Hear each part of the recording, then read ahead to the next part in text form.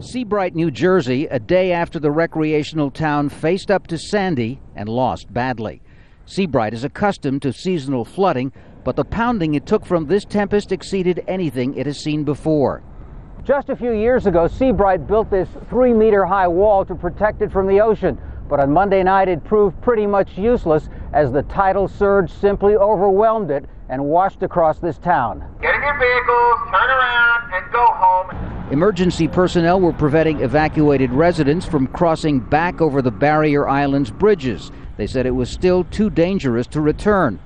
But a few, like Jeff Wadley and Bernadette Sabatini, had chosen to wait out the storm in their homes. They escaped unhurt, but with a new respect for the sea's capacity for fury. When I went out to my car at high tide last night, it was 10 foot at least in town. It's all gone. By far the worst.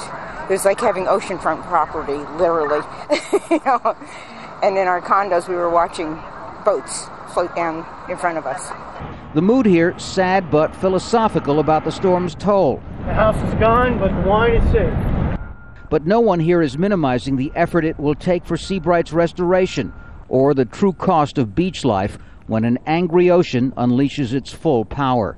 Tom Ackerman, Al Jazeera, Seabright, New Jersey.